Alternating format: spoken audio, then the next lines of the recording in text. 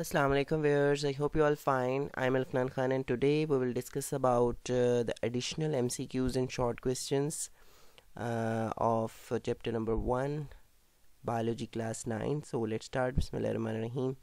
If a scientist is studying the method of inserting human insulin gene in bacteria, which branch of biology may this be? तो इसका right answer biotechnology है. Next, the organism which take food and shelter from the host and in turn harm them, इसका right answer parasite है. Next scientific knowledge is the common heritage of man kind was said bye Abdul Salam. ये जो है वो side box है book में. उसके बाद आगे है the scientific study of life is biology. Next the study of form and structure morphology है. उसके बाद अगला जो है the study of interaction between organism and their environment, वो एनवायरमेंटल बायोलॉजी है. Next the study of the basic metabolism of photosynthesis called biochemistry. उसके बाद आगे the profession which deal with the diagnosis and treatment of disease in human is called medicine. Next Jabir bin Hayyan was born in 721 AD. ये जब हमने जो है वो मुस्लिम scientist के लेक्चर को कवर किया था, उसमें मैंने आपको कहा था कि इनकी जो ये डेट ऑफ बर्थ है ये भी आप जो है वो इसको याद करें ताकि ये MCQs में पूछी जा सकती है. तो ये एडिशनल MCQs में शामिल हुई है, तो आपने ये लाजमी इनको याद करना है. नेक्स्ट बू अली सीना वाज बोर्न इन 980 AD. उसके बाद अबू कल वहूश वाज रिटन बाय अब्दुल मालिक अस्माई. उसके बाद है जी अबू खालकल इंसान वाज रिटन बाय अब्दुल मालिक अस्माई. फिर उसके बाद बू अली सीना वाज कॉल्ड एज एवी सीना इन द वेस्ट.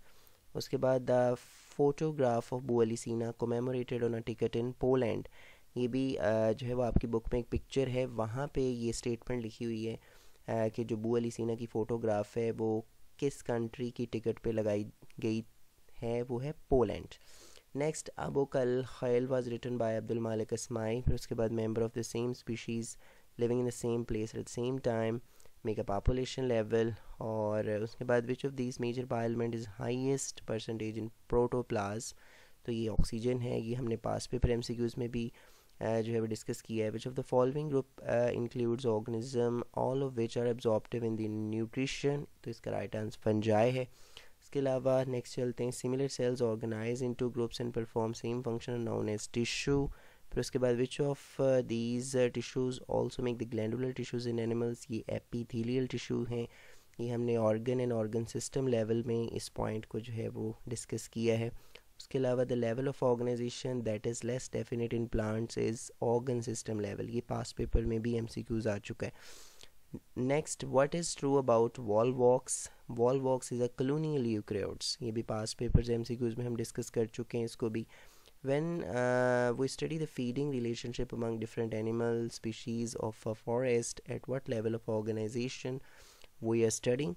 तो हम कम्युनिटी लेवल पे स्टडी कर रहे हैं क्योंकि फॉरेस्ट जो है वो एक कम्युनिटी है.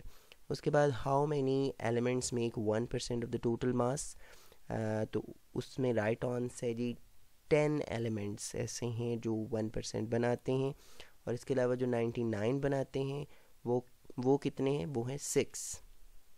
अच्छा, उसके बाद आगे चलते हैं. The element that is 10% of the total mass of living organism is hydrogen. ये आपको जो है वो पिछले लेक्चर्स थोड़े से रिवाइज़ करने पड़ेंगे. जहाँ पे मैंने आपको बायो एलिमेंट्स का बताया है वहाँ पे आप जाएंगे तो उसमें मैंने आपको एक ट्रिक बताई हुई है. जैसे ही वो ट्रिक आप उसको जो है वो वॉच करेंगे देन आपको ये इनकी परसेंटेज और इनको कैसे याद रखना है कि कौन से 6 एलिमेंट्स हैं जो 99 बनाते हैं और कौन से बाकी हैं जो 1% बनाते हैं, तो वो आपको इंशाल्लाह याद हो जाएंगे. अच्छा, आगे चलते हैं. The element that is 65% of the total mass of living organism is oxygen. Next the element that is 2% of the total mass of organism is calcium. Right answer. Next last जो है the scientific name of frog is Rana टिग्रेना. अच्छा, उसके बाद ये इसमें से कुछ short question जो हैं वो एडिशनल मैंने बनाए हैं जो ये आपको जो है वो पूछे जा सकते हैं. तो ये आप देख लें एक दफ़ा. Define biotechnology. उसके बाद what is mean by horticulture and define it's relation with agriculture. Next what are the most stable सब एटॉमिक पार्टिकल्स, कौन कौन से हैं. ठीक है, इसमें वो इलेक्ट्रॉन, प्रोटॉन आएगा, neutron. What are micro molecules, macro molecules, molecule क्या है, स्पीशी क्या है, हैबिटेट क्या है, और what are cellular organism, what are sorry what are unicellular organism, next what are multicellular organisms. ये इसके शॉर्ट क्वेश्चंस थे। इसके अलावा इसके अंदर से कोई लॉन्ग क्वेश्चन नहीं बनता, एडिशनल जो थे वो हमने पास पेपर्स में डिस्कस कर लिए हैं। लेक्चर में हम चैप्टर नंबर 2 स्टार्ट करेंगे। सो I hope you get the idea. Thank you so much for watching. अल्लाह हाफिज़।